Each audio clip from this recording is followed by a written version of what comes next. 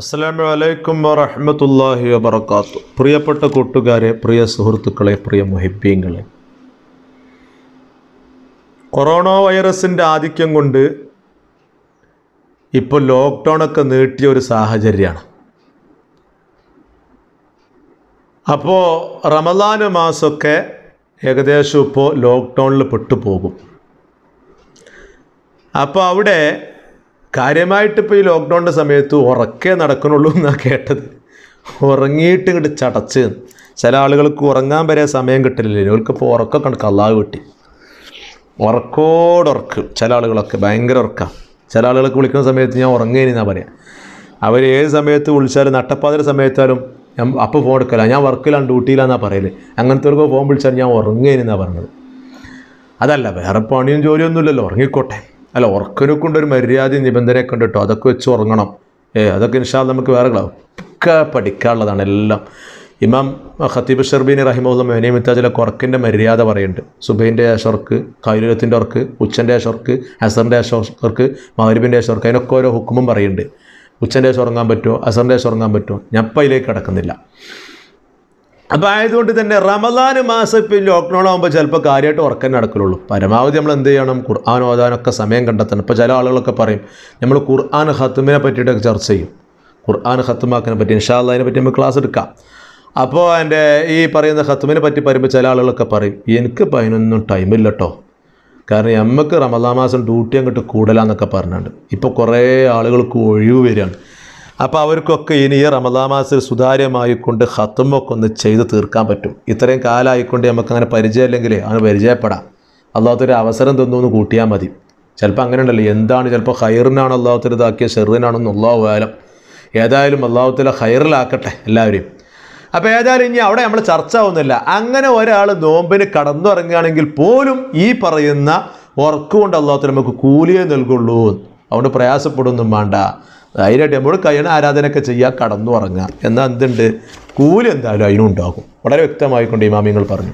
ഇമാം ഗസാലി റളിയല്ലാഹു അൻഹു അവിടുത്തെ സുൽബത്തുൽ ആരിഫീൻ എന്ന് പറയുന്ന കിതാബിൻ്റെ 1-ാം വാള്യം അതിൻ്റെ 266-ാമത്തെ പേജിലായിട്ട് പറയാണ്, വഖാല സല്ലല്ലാഹു അലൈഹി വസല്ലം, നബി സല്ലല്ലാഹു അലൈഹി വസല്ലം തങ്ങൾ പറഞ്ഞു എന്നാണ് പറയുന്നത്. ഹദീസ് തന്നെയാണ്. ആ ഹദീസ് ഇമാം സുബൈദി റഹിമഹുല്ലാ അവിടുത്തെ ഇത്തിഹാഫ് സാദാത്തിൽ കൊണ്ടുവന്നിട്ടുണ്ടെന്ന് പറയുന്നു. ഇത്തിഹാഫിൽ സുബൈദി റളിയല്ലാഹു അൻഹു ഇത്തിഹാഫിൽ കൊണ്ടുവന്നിട്ടുണ്ടെന്ന് പറയുന്നുണ്ട്.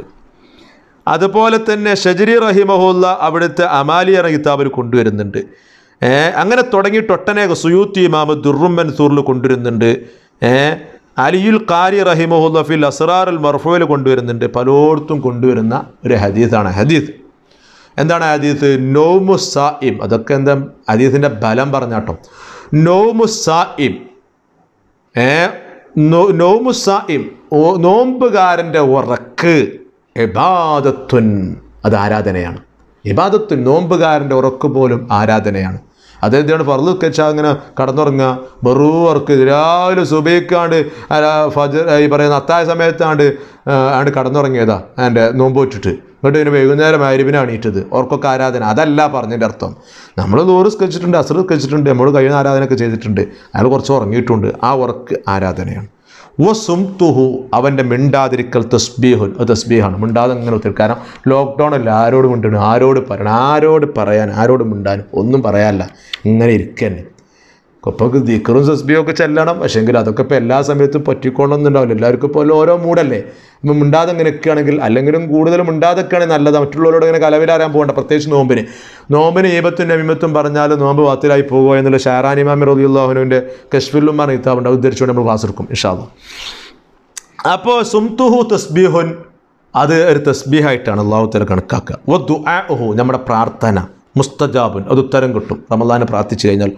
വഅമലുഹു മുളാഅഫുൻ, അവൻ്റെ കർമ്മങ്ങളൊക്കെ എന്തെല്ലാം ചെയ്യുന്നുണ്ട് ഇതൊക്കെ ഇരട്ടി പ്രതിഫല. ഒന്ന് ചെയ്താൽ ഡബിൾ ഇരട്ടി. നോമ്പിന് അങ്ങനെയാണല്ലോ. അപ്പോൾ എന്തായാലും കൂലിയാണ്. അപ്പോൾ ഉറക്കിന് വരെ കൂലിയുണ്ട്. അപ്പം ഇനി കോവിഡ് വന്നുകൊണ്ട് ഇപ്പം ലോക്ക്ഡൗൺ ആണെന്ന് പറഞ്ഞുകൊണ്ട് ആകെ നമ്മളുണ്ട് അങ്ങനെ നിരാശപ്പെട്ടിരിക്കൊന്നും വേണ്ട. നമുക്ക് ചെയ്യാനുള്ള ഒരുപാട് പണികളുണ്ട്, അതൊക്കെ ചെയ്യുക. അല്ലാഹു തആല സലാമത്താക്കട്ടെ. അസ്സലാമു അലൈക്കും വറഹ്മത്തുള്ളാഹി.